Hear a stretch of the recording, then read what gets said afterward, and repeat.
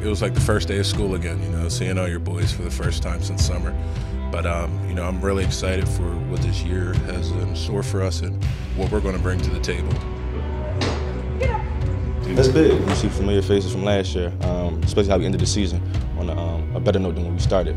Looking to trickle that into this upcoming season, so I feel like we're on to the right foot.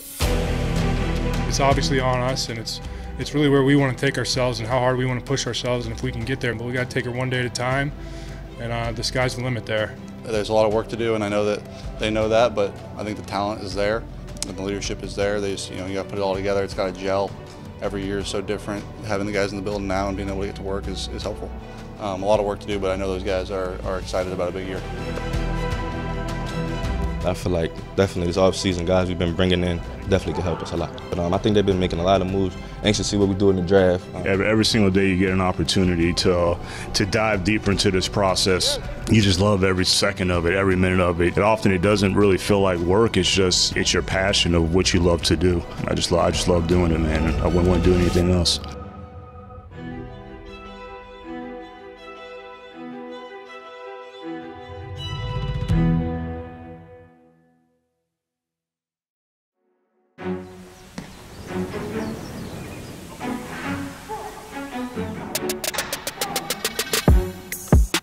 Our local pro day allows us to have the players that are originally from the Detroit metro area to come in and participate in a workout.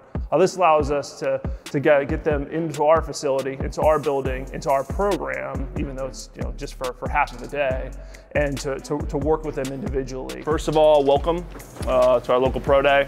Appreciate y'all being here. We got perfect attendance.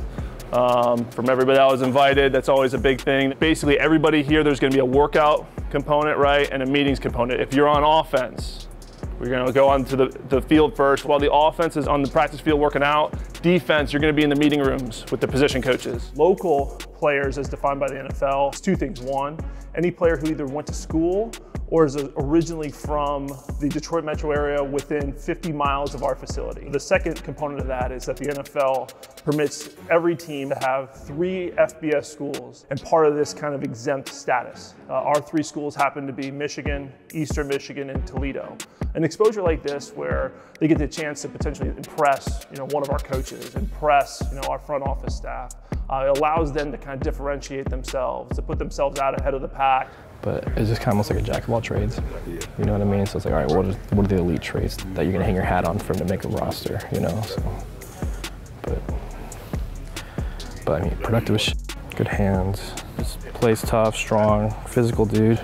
He's the leader, vocal guy, super loyal, appreciative. He's someone that we could probably sign after. The local pro days are one opportunity in our own facility to have these players come in and work out for us. It's an opportunity for our coaches to get to interact with these players, really get kind of a hands-on evaluation. I mean, hopefully these get a chance to work with our coaches, see how we like him, and if it changes our preference for which guys we'd want to bring in. Anytime we can get you with our coaches, it gives us a better feel for how you could potentially fit with us at the end of the day. You know what I mean? And it's just just part of the longest job interview you'll ever have, right? How can we use him? What can we get most out of him? I think our staff has done a good job with that. You look at guys like Matt Nelson out of Iowa, converted defensive lineman. He played extensively for us at tackle this past year. You're just always finding any sort of traits that you can to, what can we do to put this kid in the best position to succeed for the Detroit Lions? When you think about pro days, you think about a combine workout, you think about the 40, you think about the jumps and the shuttles and the bench press. Well, we don't do any of the combine testing at the local pro day. We start with a dynamic warm-up, led by our strength and conditioning staff and our sports performance staff. Then we break them off with their position coaches, and then they're doing individual drills. So we have offense go do workout first, and then the defensive players will go into meetings, and then they flip-flop. So it gives a chance not only to see these guys, how they perform on the field, but how they're going to perform in the classroom, essentially, how they learn football. Really, January and April is a heavy time to get to know these guys, but really throughout the year, we're learning about who these guys are, how they play, how they interact with teammates. So this is another piece in that puzzle, really taking a sample from everywhere. There's no stone unturned with this process. Best thing he did is rush a passer. And he's got legit pass rush production, just in terms of effort, hand use, savvy, plays tough, strong, physical dude. So those are the type of guys that we want in our building.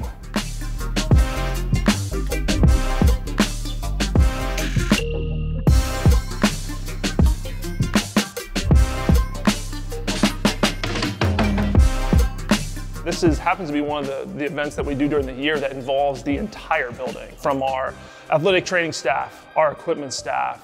We couldn't do this without them. Our video staff, being able to film everything and making sure that we can evaluate everything later. And then, of course, our front office staff. These players aren't just working out for our coaches, they're working out in front of all of our front office executives, our pro scouts, our college scouts are in the building. So it's all hands on deck.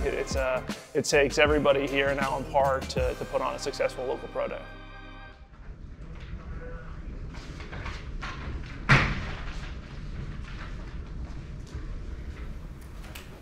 You guys start getting some West Coast music. You guys start getting some West Coast instrumentals when y'all walking.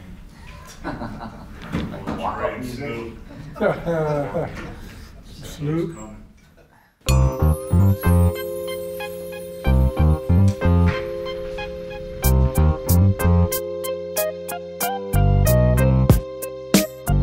I thought the meetings were very, very successful, and they cleaned up a lot of things, a lot of questions that we had. Being able to have the time, to do these breakout groups and breakout meetings, it's been a really, I think, rewarding deal. I do think the guys had a lot of appreciation to be able to come back in the building, being around our staff and our coaches, and I think it's invaluable to get them, because I've always said they're the experts.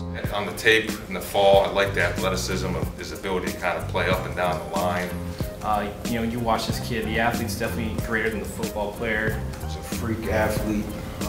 He will show ability and natural strength at times. Intangibles-wise, so. He's a good kid. There's no issues with him. I like the athlete on this guy. I think he's a really good bender. I think he's a good athlete overall. He's long. I think he has an upside. Good sized kid, this guy looks the part. Athletic ability and all the numbers are good on him. Just, with this guy's play.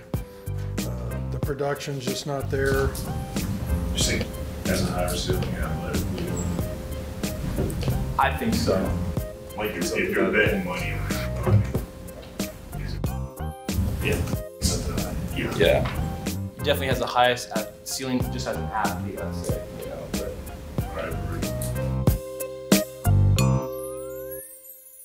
To have them come in and speak more freely when they're in that setting, what their information is invaluable to our process. In this business, the passion is what sort of sells a player, right? So them being able to sort of be as passionate as they want, to be comfortable, to kind of let their hair down. And I feel like our process, it went a long way as to allowing them the freedom to just kind of express themselves. And we were able to be efficient that way.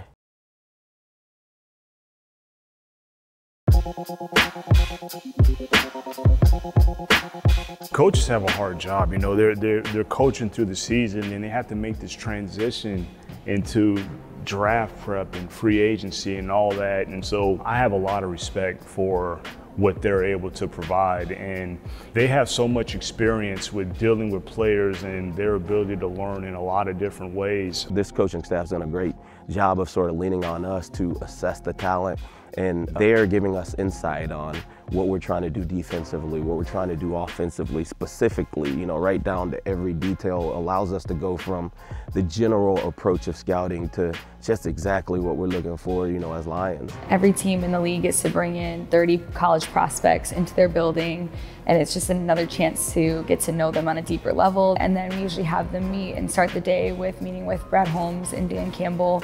They'll meet with them for a little bit, and then we'll have them meet with their position coaches, defense or offensive coordinators. I'm gonna coach you hard and be hard on you, but everything I do is to make you the better player. You know what I'm saying? And I love all my players, all right? And I'm gonna challenge the shit out you, because I expect you to be at your best. Glad you're here today. Fired up about you and everything you put on tape, so it's exciting to be able to spend some time together. What I want to do within the next 30 minutes here is I'm going to install a few plays to you. We'll just talk some ball. It's critical information because as soon as we acquire the players, they're the ones teaching them, they're developing them. And so we want to make sure that they're provided with all the information necessary that we can to make their job easier, but to get their input in terms of, how does he fit? How is he from an intangible standpoint, and how is he fitting in our offense or defense? What is he going to provide on special teams? And so that's information is invaluable. speed and power. That's one thing I really love about your game. Once you get to this level, if you're a one-trick pony, these linemen can get us blocked. I see you coming in, and what I told you, I love my players to know who you are. And I feel like you do. I see you coming in being a dynamic wheel linebacker in this league. All right, so tell us a little bit about special teams, what positions you play. All right, just kind of walk me through this. The more you tell me, the better. No right or wrong answer. I just want to hear you talk about the game. Anytime you can get that player physically in the building, get to interact with them, on one-on-one, where you're not just getting the report, secondhand. This allows us to get them into our facility, into our building, into our program, and to work with them individually. Teaching is important to me, so you guys get it, right? And I think the best way to teach is part, whole. Break it down, break it down, break it down, and then let's put it all together at once, okay? Details. When we talk about our offense, like, we know the route, but what's the detail of it? It's right before the draft too, so this is like the final stretch of getting to know these guys, checking off boxes we need to get checked off, and every meeting matters. All the details matter when you're trying to build, a championship team. We've got a special thing going up here in Detroit right now. For a team to only win 3 games, the future's bright. The future is very bright. We have a lot of momentum going, and a lot of people are believing in the direction that we're headed right now. Here's what I want to give you, because I want to give you comfort, all right? Just say if we were to draft you. So me and the head coach, one thing that I felt very strong about was that man there, because I've been around for a long time and I trust him, everything I have. And I'm not just saying that because he's a former player. I'm saying that because he's a good person, he's a hell of a coach. The other thing that intrigued me about Detroit was, man, this team, I could tell we were starting something different. And that intrigues me, man. Because I want the challenge of coming here and how can we get this organization to be a championship organization. We sit there and just talk, man, how we're gonna do it. All right, and here's the one thing that we said we would end up doing, all right? And I'm telling you this because, again, this gives you comfort about coming here. Everything that we do, man, is gonna be about serving the player. Everything we do, from recovery to practice to teaching, every coach that we have in this building, man, is all about teaching the player and what can we do to put the player in the best position to make plays. Man, I want to create a winning environment for every player that I come in contact with on this team. All right, that's the change that people don't know about here in Detroit. They might feel bad or think bad about Detroit because we haven't won in a while. All right, now, if you watch us play last year, 3-13-1, I'm not happy about it, but I'll tell you this, we competed our ass off, played hard, but that comes from the trust the players have in us. Because you don't get that without trust from players. You know what I'm saying? So now going to this year, all right, my motto is for the players, man, now it's time to take another step.